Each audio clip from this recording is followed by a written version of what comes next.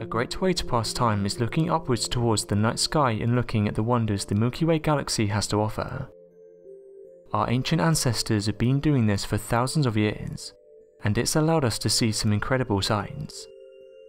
From constellations, calendars and mapping, the observations of the heavens has been useful for navigation, for understanding our place in the universe, and even for important markers of time and the passing of seasons. Not only does observing the cosmos make you realize how small we are, but it's also important for science. Space agencies like NASA are able to scan the night sky and understand what's going on around our planet. This is good for things like near-Earth objects. Near-Earth objects are small celestial bodies such as asteroids that could cause harm to the planet. Recently, scientists have said that thousands of meteors are heading towards Earth, and some of these could have an impact on our planet. They are known as the Beta Taurians, and researchers have said they can be seen at the moment in the night sky. This year they will take place from the 6th of June to the 19th of July. What we can see is what's left over from a comet. One of the reasons this event hasn't got much attention is because it's hard to see the meteorites. They usually peak after sunrise, but researchers have said this makes them no less dangerous, saying that some of these space rocks are large enough to cause damage here on Earth.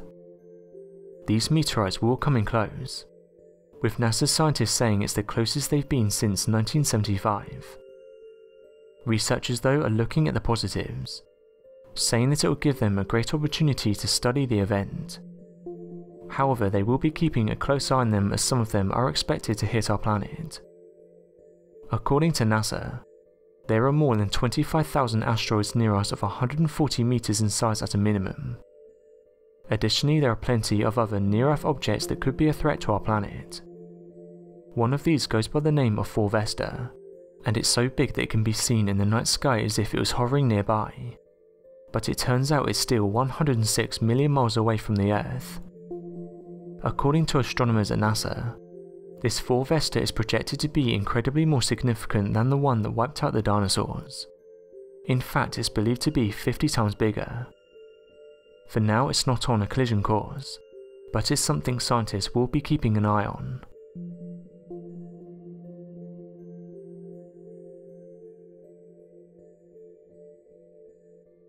Thanks for watching, and don't forget to subscribe for more videos.